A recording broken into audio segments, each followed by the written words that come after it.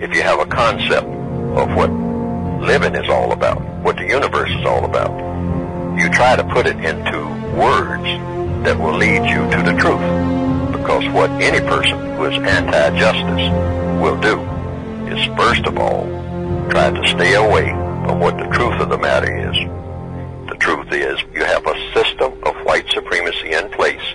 What you want to do, or should want to do, is replace the system of white supremacy with the system of justice. Compensatory definition of justice is as follows: guaranteeing that no person is mistreated. That's part one. Part two, guaranteeing that the person that needs help the most gets the most help for truth and justice. The only reason I'm talking, not to make anybody feel bad, not even to make white people feel bad. I'm talking because the goal of replacing white supremacy with justice on this planet is what I think ought to be happening. And this is what I think all of us should be interested in. And can you show me the doll that looks bad? Well, how did you feel seeing that doll test? You know, the thing that struck me the most was how quickly the kids answered the question. They said, this one is the nicest because she's white. There was no ambiguity. There was no, let me think about it.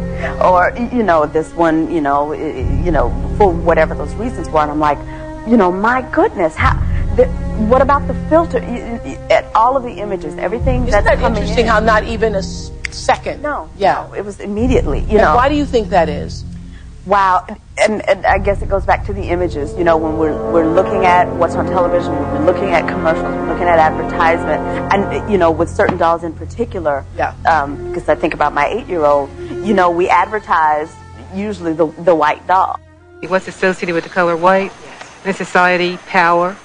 I want you to buy 20,000 shares of Blue Star at 15 1/8, 3/8 tops. Attractiveness. Black children watch more TV, unfortunately, than any other minority group. And they're bombarded, therefore, with all these fast-paced images, which for the most part leaves them invisible. They don't see themselves, and they're not even aware of it. Maxie's got the best hair. Which is the pretty girl? The one on the right, most likely. One on the right, most likely, and why would you say that? Well, to me, she has the prettiest hair. If you live in a world, as we do, where you're on the television and you see a TV show and the crack dealer is always a black guy and the judge is always a white person, Or if the only time you ever see a black man is on the evening news and he's being arrested. Yeah. Those images start to matter. They start to change the way the software in your head works. And that's regardless of what race you are. Regardless of what race you are. So, my mother, who is black, sees the same images in the world, positive images of white people and negative images of black people, as a white person does. Mm-hmm. She can't escape that reality. To what extent do you think white people have been able to create the illusion of being all-powerful? They've done an excellent job of doing that. Everything from the religion down to the cartoons. And I'll give you an example. In the religion, of course, we go into church and we see God as a white man. Blonde hair, blue eyes, his mama is white, his daddy is white, God's angels are white, everybody at the Last Supper is white, nobody black even serving the roles when you come to God and those things that identify God. That we grow up looking at our religious scriptures thinking white people. So not only have they created the illusion that they are all powerful like God, they've done even worse than that. Even in the cartoons, they've taken the mythology out of Egyptian civilization. Nile Valley civilization, like Isis, for an example. The ancient deities, the ancient god-like figures in ancient Nile Valley civilization, and made them white. So Isis then is a white lady. And she came out of Africa. In the cartoons I'm talking about. So even 4- and 5-year-olds are learning the concept of being socialized into the thinking that white people are all powerful. They do everything. And I became He-Man, the most powerful man in the universe. So what it says is the way that we express ourselves on that unconscious level is a function of the world in which we live and the worlds that we have constructed for ourselves. So it's about, when you think of the word entrepreneur, do you think of female or do you think of male? When you think of a black male, what do you think? Do you think good? Do you think evil? The television is a major educational and programming device within the system of racism, white supremacy. What is it teaching? Go home, turn on your television, and flip through the channels. How many white images do you see? See, monitor the image, and then put another dot, is the person speaking intelligently. And see what we come up with for ourselves. It is programming, systematic programming about how we are supposed to perform and how we are supposed to see ourselves for the benefit of the system of white supremacy, for the maintenance of the power equation of white over non-white. Even unconscious racial biases may affect your behavior. But when it comes to the potent question of race, our subconscious is making decisions every day, decisions that in real time, in real life, have real consequences.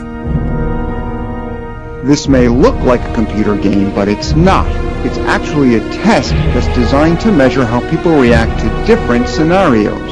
They had an opportunity to play the role of a police officer who had to make rapid decisions as to whether to fire at someone who was holding a gun or not.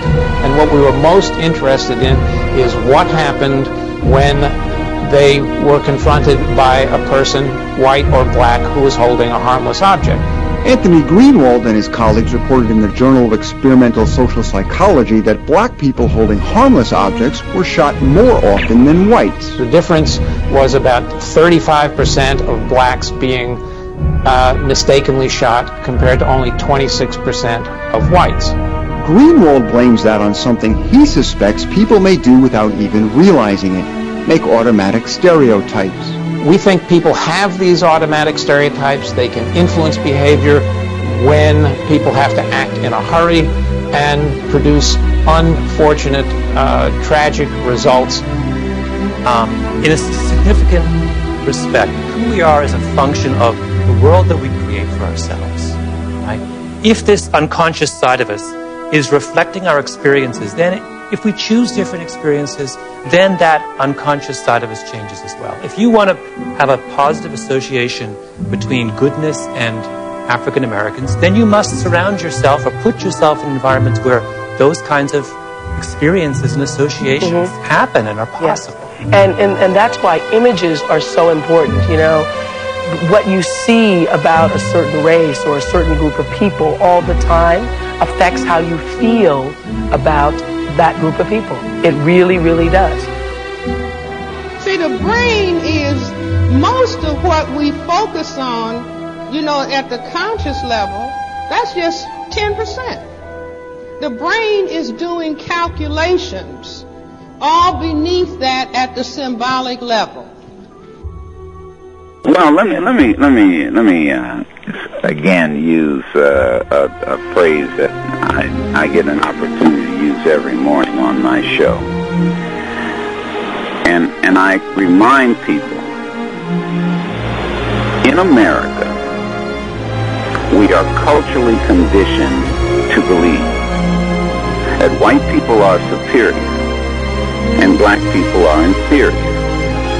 And the manifestation of that cultural conditioning is that too often black people are undervalued, underestimated, and marginalized. We have been culturally conditioned to undervalue, underestimate, and marginalize ourselves. And white America certainly has a distinct advantage in making sure that every aspect of this culture, not only in the United States, but actually throughout all over the globe, that we are undervalued, underestimated, and marginalized.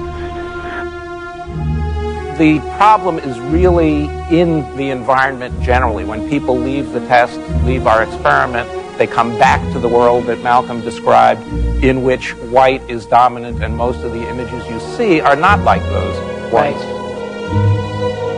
So I repeat after me, reading is more important than watching TV. Let's say it again, reading is more important than watching TV. So what I'm hoping is that today offers some kind of enlightenment, insight about how the images that we expose ourselves to and the relationships we choose, as Malcolm just said, have a powerful impact on who we really are. What you watch on television or allow your children to watch matters, matters, matters, matters, matters, matters, matters.